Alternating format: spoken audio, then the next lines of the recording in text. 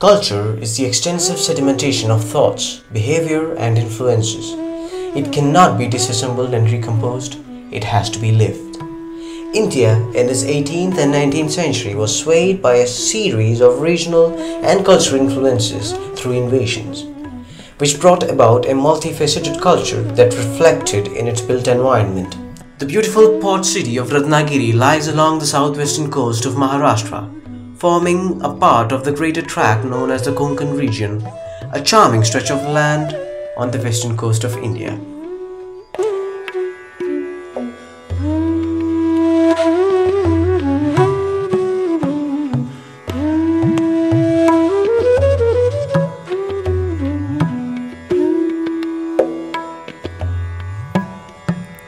The King of Burma was a unique personality.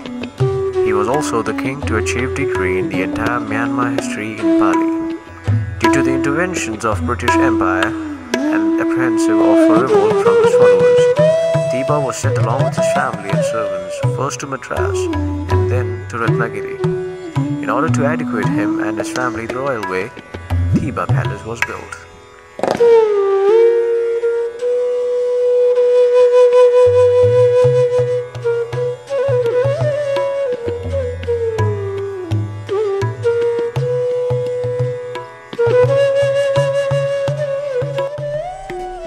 There were two architectural styles observed in the Thibaw Palace, the colonial and the Burmese, along with hints of Indo-Saracenic architecture.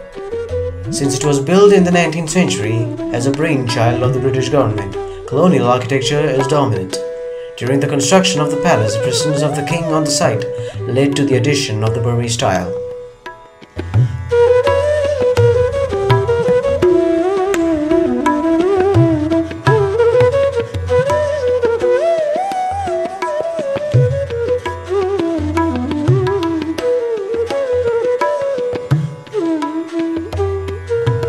The palace complex is perceived as a unified composition of a unit module along a single axis.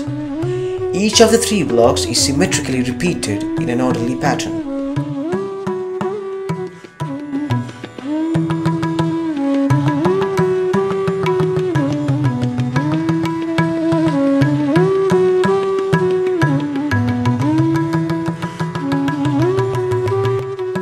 Colonnade spaces flank these courts on the ground level, while projecting corridors overlook them from the upper floors.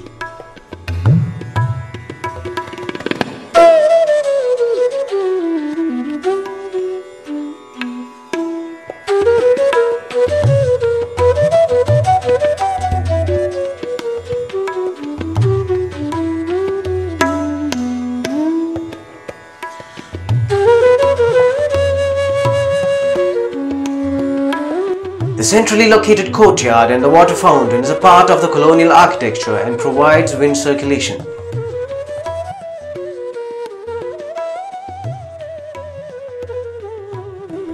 Interconnecting passages overlooking the courtyards.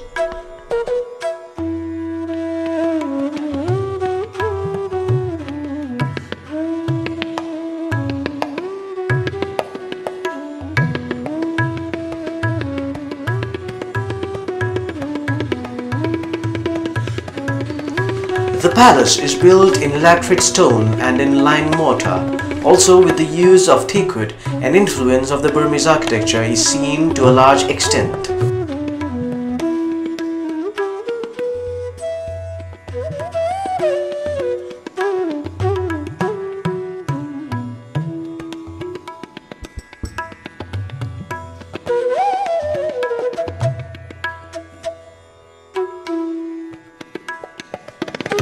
The colonial-style porch is provided with multiple smaller arches to provide more lighting and ventilation. The palace is built in laterite stone and in lime mortar. Also, with the use of teakwood, an influence of the Burmese architecture is seen to a large extent.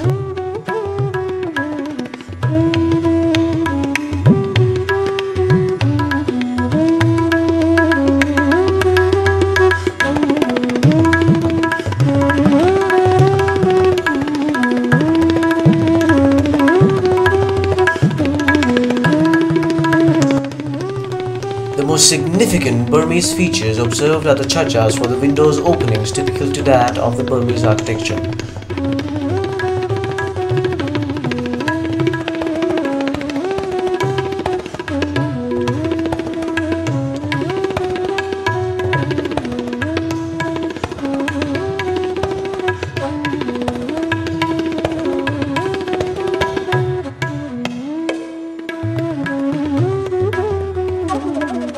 The peripheral corridors connect different parts of the palace.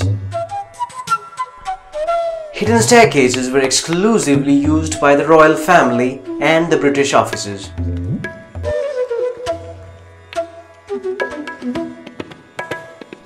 The bifurcated Burmese-style staircases leads to the chambers of the princesses. Staircases are typically identified with its formal expression and decoration, with minimal ornamentation and embellishment. There are 3 types of staircases and each served its function in varied forms.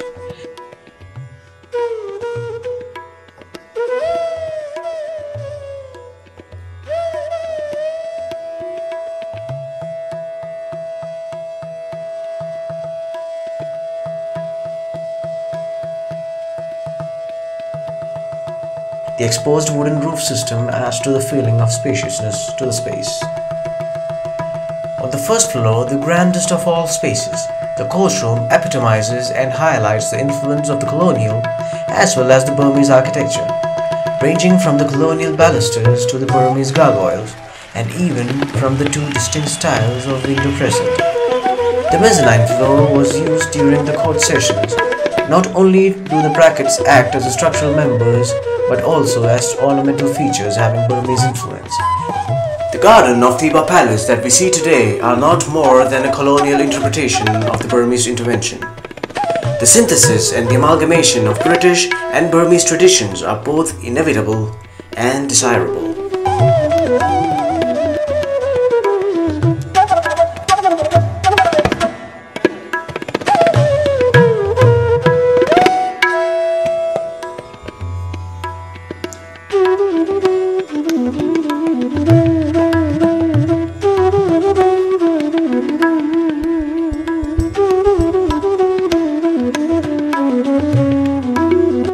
The construction of the palace was almost completed in the year 1910, as the palace received occupation certificate in March of 1910.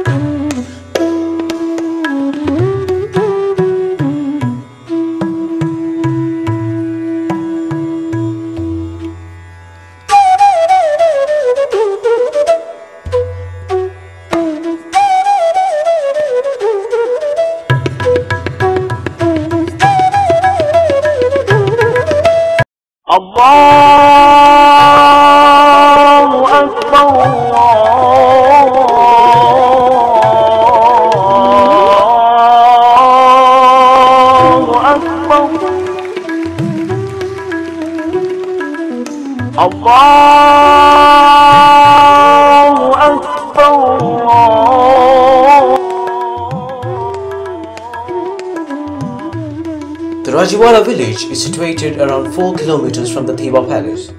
It was originally identified as a common site for fishing, but with a significant growth it has now become a well-known port in Ratnagiri.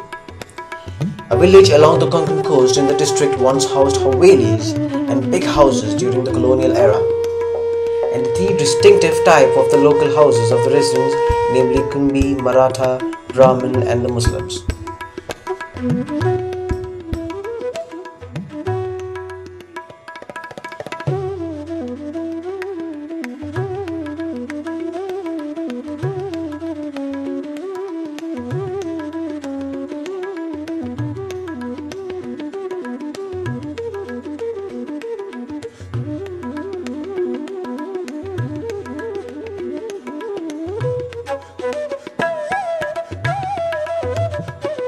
sequential unfolding of spaces, a gradual transition from the outdoors to the indoors, and integration of the traditional courtyard.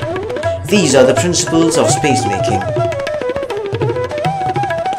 Internal courtyards are surrounded by the built mass.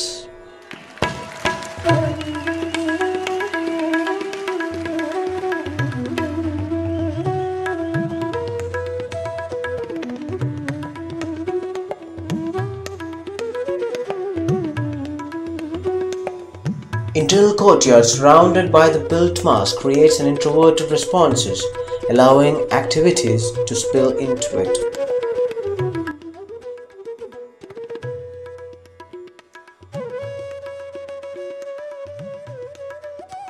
Irregularity of setbacks forms the interactive spaces. Staggered road pattern for a better vantage point.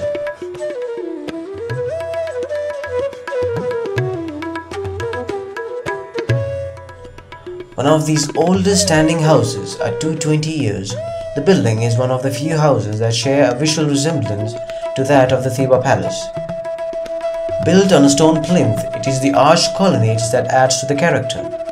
Symmetric planning and the distinguished hierarchy of spaces are the principles of spacemaking.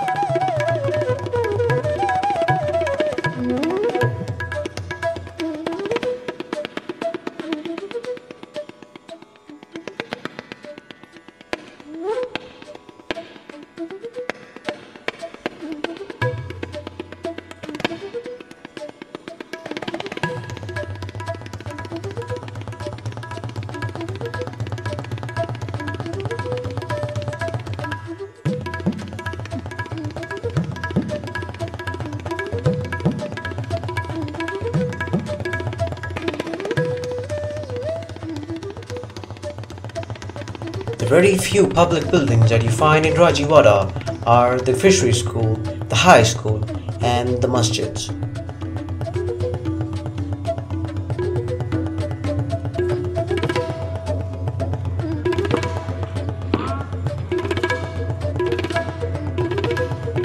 Arranged around the primary streets, the hutments appear to mind the courtyard house at a community level, with the interactive spaces in the front and the rear of the wards.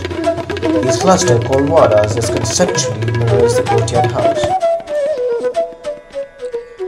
Social hierarchies are visibly entrenched in the spatial planning, with the lower caste living in the foothills of the Konkan region, while the members of the higher moved up.